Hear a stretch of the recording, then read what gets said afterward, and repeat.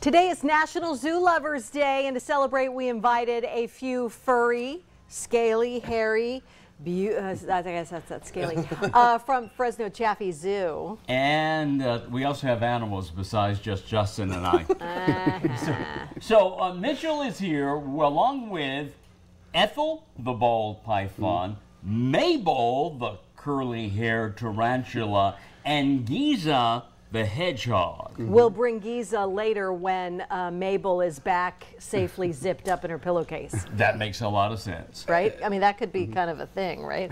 We would go viral if the two were together, right? Yeah, they probably wouldn't get along. Yeah. No, okay. no. All right. So tell us about the bald python. Absolutely. So as you already introduced her, this is Ethel.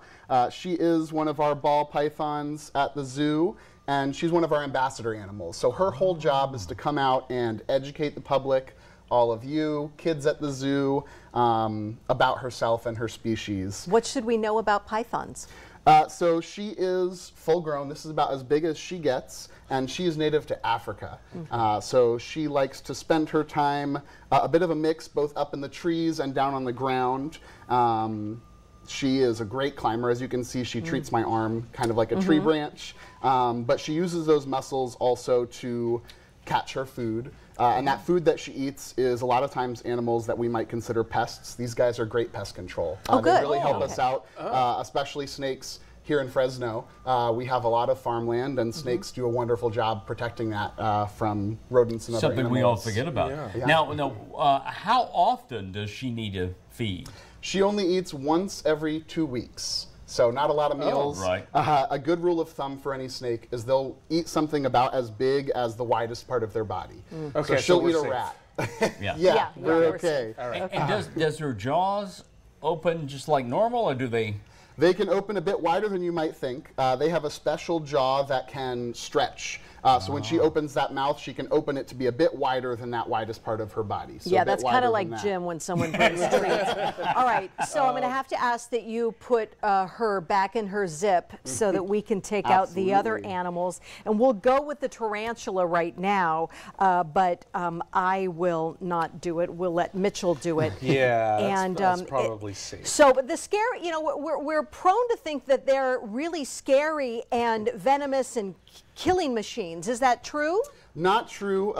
Most tarantulas are going to be pretty much harmless to people.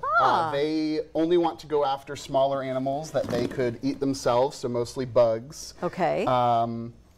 And they don't really have a whole lot to do to defend themselves even against bigger animals like us. Don't they have something like this on them? They do have those fangs, but it's really only going to be able to affect a very small bug, much smaller than their own body. And what about their hair? Can it get into your skin and cause a problem? Yeah, so that is their one big defense against bigger animals. Is bad hair? What? If they feel threatened, they can actually kick their hair off of their backside up into the face of whatever is attacking them. And each of those hairs has little tiny barbs on the end. So it'll get in your face. It's not going to injure you, but it'll feel pretty itchy. It won't feel comfortable. And that's a great way for them, if something's trying to eat them, to get it right in their face and they'll be left alone. They can run away with a little bald patch. Yeah, So I had an uncle who was a nudist. Same trick. So what you just mentioned there was kind of like what porcupines do. There's no relation, is there? No relation, and that is fascinating actually question. a very common myth. Porcupines cannot shoot their quills out. They can release them, so they can get stuck in you, but they have no way to actually send them out. So at you. cartoons have been lying to us all this time. As they do. Yeah, As they do. Plus, I was absent that day at school. Yeah, fake news. Yeah. All right, so now we get to put the tarantula back in and bring out the hedgehog. I'll close this for you. Close that quickly, please. Yeah. All right. And these are all animals that that are part of a special program at the zoo, right? Yes, exactly. So our ambassador animal collection, they are in a new building at the zoo that we were able to get. Thanks to Measure Z, right? Yeah, in part to the Measure Z. It's been a really big impact at the zoo.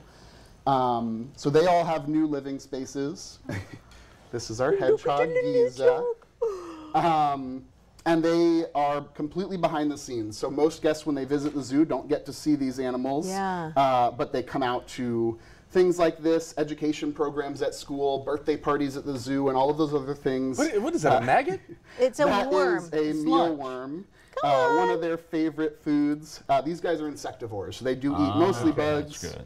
Giza might just want to explore a little bit before he decides he's going to get breakfast. Now, is Giza going to get any bigger? Giza might get just a little bit bigger. In fact, he's really young. He was born at the zoo. So he was born just last year on August 4th. He's not even 10 days before my birthday. I do know a little about hedgehogs. They like golden rings, but I forgot my wedding ring today. These guys are definitely not quite as fast as hedgehogs like Sonic, but they do roll up into a ball. They actually have a really cool muscle. If they feel threatened, they obviously have all those spines on their back, but they have a muscle on their stomach that acts like a drawstring and will pull all the soft bits in to be covered by all of those spines. Fascinating. Okay. I need something that will pull the soft bits in. Oh, Mitchell, nothing to do with that thank worm you there. so Wow. much. Absolutely. Yeah, I know. Wow. Yeah, I mean, I don't blame you. I wouldn't eat it either, buddy. It's okay. Well, this has been so much fun. We really appreciate the visit. And the education. Yeah. Absolutely. Anytime. Is there anything else you want us to know about the Fresno Chaffee Zoo before we say goodbye to you?